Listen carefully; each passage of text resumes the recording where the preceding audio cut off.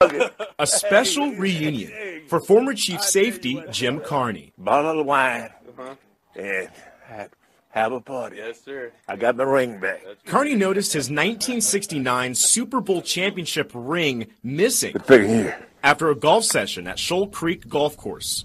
Piece of cake. Carney says his finger was taped up, which may have caused the ring to slide off. But it was in the parking lot where Dylan Garcia stumbled upon the Chiefs' gold.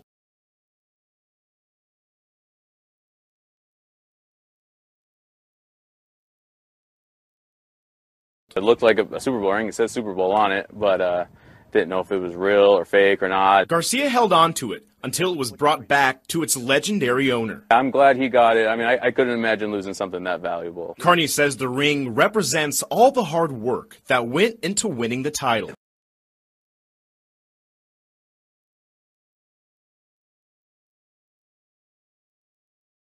When you look at this, you think, that must have been pretty doggone good. And he says for Garcia to find it and make sure it was brought back safely goes to show there's plenty of good people out in the world. It's a blessing from the good man above. Right here.